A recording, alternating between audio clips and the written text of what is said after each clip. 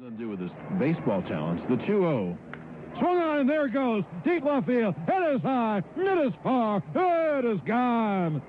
Up in the left field, bleachers over the high wall. Derek Jeter hits a home run for the Yankees, and the Yankees take a 2-0 lead. Pretty nice to get your first big league home run on opening day, and Derek Jeter is going to be a player, and John was just talking about it. This kid is tall. He's about 6'2", 6'3". He's mature. He's got great range at shortstop. He's got a great mindset, a great work ethic, and he's going to hit, and he's going to hit for big numbers. The Yankees simply have to have patience because he's going to have some growing pains. This kid's going to be a star. Leadoff spot, as both clubs have struggled to get their leadoff men on base in this series. Jeter has been in the leadoff spot before this year when Knobloch was injured in particular. And he goes after the first pitch, way back left field. Derek Jeter, he's on and out. Goodbye, home run. First pitch homer for Derek Jeter. Well, right now there's somebody over the Yankee dugout saying, "We let our dog out." Derek Jeter in the leadoff spot. Hit 15 home runs this year. And when he hits in that leadoff spot, which he did 21 times this year, he can do that and give you a quick lead with one swing. So the change in the lineup on the first pitch gives the Yankees a 1-0 lead. And the 2-0. There it is. For 72 years, Lou Gehrig has been the Yankees' all-time hits leader. Now, it's Derek Jeter.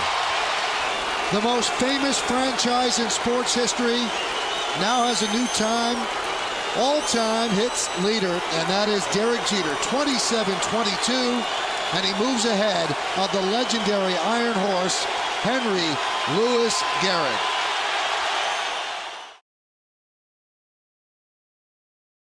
Brings up Jeter. Now batting for the Yankees, number 2, Derek Jeter. Meek deals. Base hit to right field. Here comes Richardson. Here's the throw from Markakis. Richardson is safe. Derek Jeter ends his final game with a walk-off single. Derek Jeter, where fantasy becomes reality. Did you have any doubt?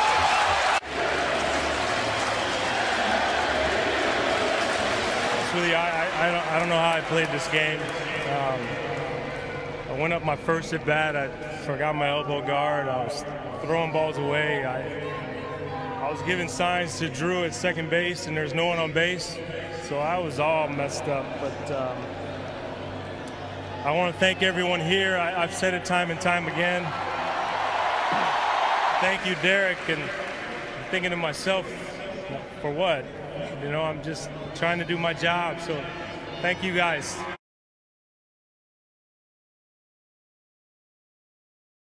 Two singles, a stolen base. In right field, Tarasco going back to the track, to the wall. And what happens here? He contends that a fan reaches up and touches it. But Richie Garcia says no, it's a home run. Here comes Davey Johnson out to argue as Jeter comes across to tie the game. Well, in postseason, you have an umpire down each line. And he was there. And Garcia was right there. The pitcher, Benitez, comes all the way out from the mound to argue. But I don't know how he can tell from the mound. I don't either. And I'll tell you one thing. That's great hustle. Great hustle by Richie Garcia. Right. The contention by Tarasco is that the ball is descending and the fan touches it. He's right. He's right. Absolutely. That ball was not in the seats. It's okay to catch it if it's over the wall, but if it's in the playing field, then it's not allowed. You're not allowed to touch it, and you can see that ball is touched right there.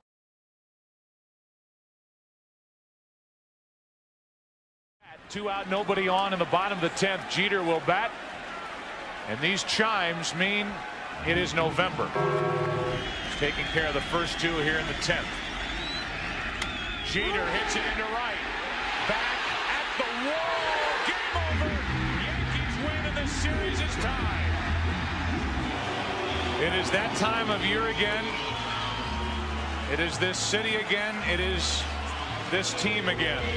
And on a cool November morning, Derek Jeter ends a long, thrilling night of baseball, and the Yankees have won Game 4, 4-3, and they've tied this World Series at 2 games apiece.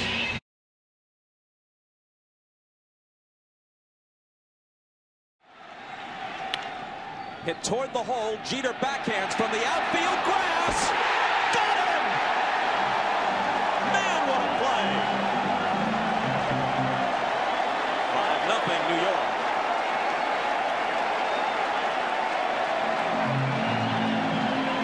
This is about strength here. Now watch how far he goes in the hole to make this play, and then to be strong enough to leap in the air and make a strong, accurate throw. Look how strong that throw is and how accurate it is. And that is about strength right there. I mean, this is a beautiful play. I don't know how many shortstops could make that play. You've got to be pretty strong to be able to do that. You got to have a lot of range, which he has, to get to it, and then the strength to make a throw from deep on the outfield grass and retire the runner at first base.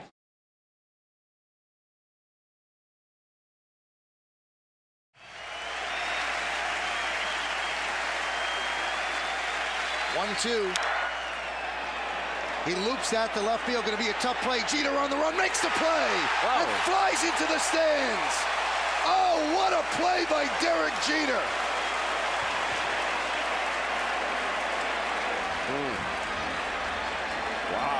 Wow, Jeter really banged himself up. Wow. I think he caught you could see the redness in his face. He caught the bar of that box. What a play. Oh, my goodness. His whole face is straight. Wow. You're never going to see a play like that. Any better play. My, oh, my. See the blood on his jersey, I believe. What a play by Derek Jeter. My, oh, my.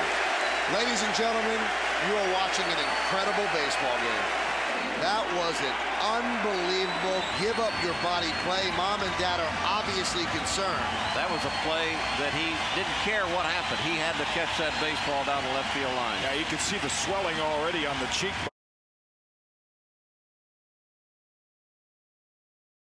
You're not going to run. You're not going to hit and run. You got to wait for a gapper. That is fair down the right field line. Giambi on his way to third, and they're going to wave him around. The throw misses a cutoff man. Shot into the plate. Out of the plate.